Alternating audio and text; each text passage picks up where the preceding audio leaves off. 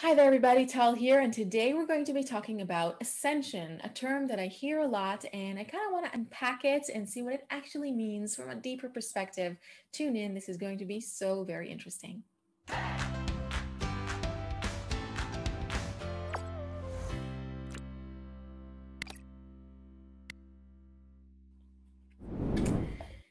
Welcome back, Tal here, and welcome to Choosing to Connect, the place to love your life and live from love.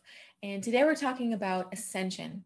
Now, when I started my spiritual journey, I certainly felt the darkness that is part of our current world, our current consciousness, our current situation.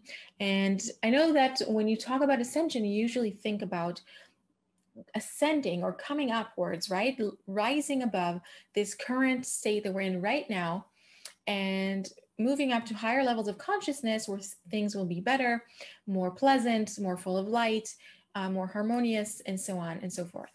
And while that is true, I want to talk a little bit about what that actually means. What does that mean to rise higher or to gain higher levels of consciousness? What is it exactly that needs to change within us for us to achieve it?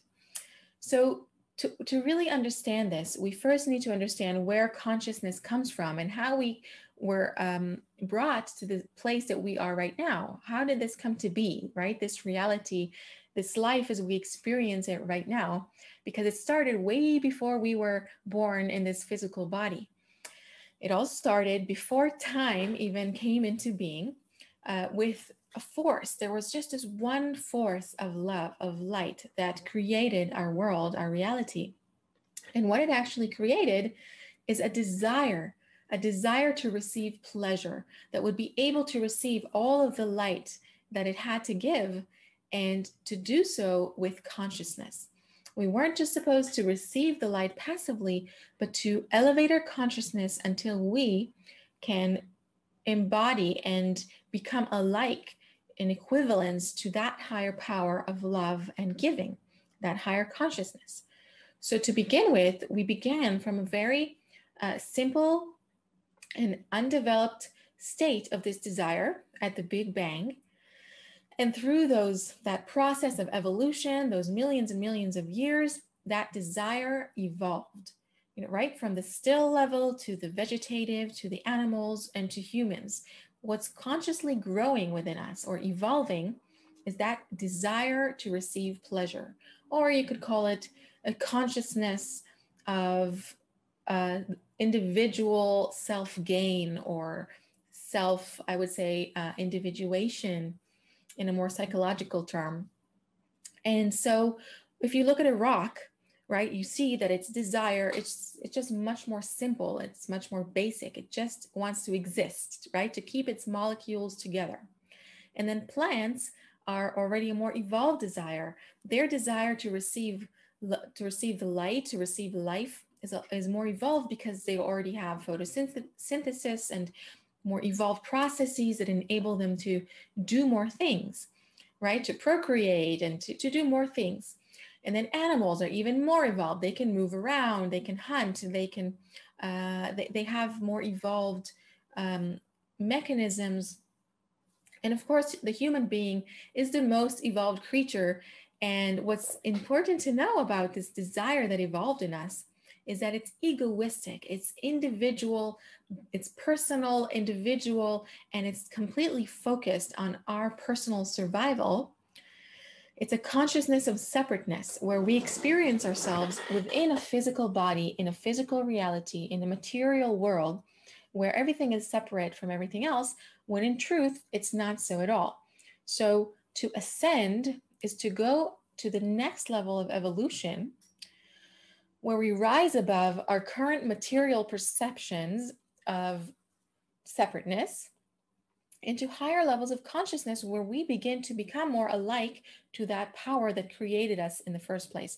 This is where consciousness really begins to become self-aware, where we are kind of moving out of that process that we went through throughout history of unconscious evolution, and suddenly beginning to awaken and ask the big questions like, who am I? Why am I here? What is this all about?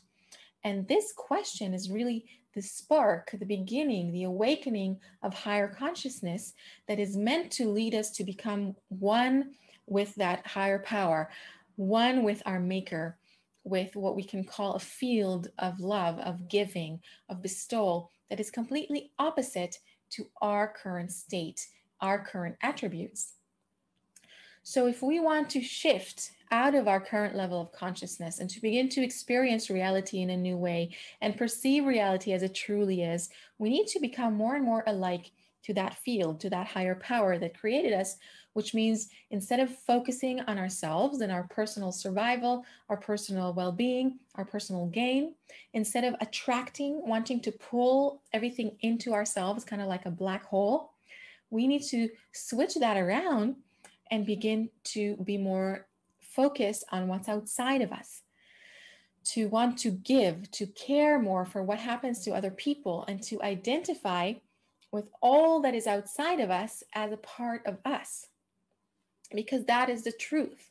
Our consciousness was really shattered when we came into this world. This was the birth of the ego. It's a shattering of our oneness into small, small little pieces that can only experience themselves in their own kind of little bubble that closes themselves off from others and from the true reality. So to ascend from that is to change our attribute from self-love to the love of others. Now, I know we often use that term self-love as something good that we want to achieve, but I talk about it in a kind of different way. When I say self-love, I mean self-focus. When we change our excessive focus on ourselves into our ability to focus on what's outside of us, we're actually leaping out of our kind of bubble or jail, you can call it, our prison of our ego, into the consciousness of love, unity, and light. And it's that shift from self to others that can also heal a lot of the stress and negativity and judgment that we hold towards ourselves, because we shift all of that focus on me into a focus on love and connection, which naturally also heals all the negative aspects of that focus on myself. So that doesn't mean that I stop feeding myself or taking care of my body or my well-being. No, it just means that I rise to a higher level of consciousness, which allows me to experience the oneness of all things and to identify more with that oneness more than I do with my ego. This is a great process. It's the process of our lives, of our eternal lives, of our souls. So there's a lot to talk about, and it's really something that we need to undergo together practically, to get together in groups and really do this work together. And if you are interested in doing that, just leave me a comment or send me an email to choosingtoconnect.com so that we can start doing that kind of work together. But in any case, I wanted you to really understand what that ascension means, and that it's not just something that happens, because, I want to, think something else. I want to meditate on higher levels of reality and just achieve it in that way. It's a complete transformation of our inner mechanism from self-focus, from ego, into love of others, connection with others, and unity consciousness. So I hope that was interesting. If you have any questions, if you have any comments, leave them below. Send me an email. I would love to connect with you. And please, let's keep creating these discussions around our conscious evolution at this time, because we're all transitioning right now. You can feel that the world is changing, that the current state of the world is giving way for something new. And it's these higher levels of unity consciousness that are wanting to be born, so that we begin to experience ourselves more and more as one global humanity, which is why we're now experiencing global challenges, global crises, so that we begin to experience ourselves, albeit in the negative way, as one thing. So we want to match up our consciousness to that external reality by being more unified and more caring and more loving in our thoughts and feelings towards others. So that's it in a nutshell. If we keep doing that work, if we keep gearing our thoughts in that direction, we'll be aligning with this evolution and helping it happen much more smoothly, much more quickly, and we'll be protecting ourselves from any unnecessary pressure to push us forward. So let me know what you thought. If you like this video, please press that like button, subscribe to my channel to know when new videos come out, and let's keep in touch. I'll see you next time.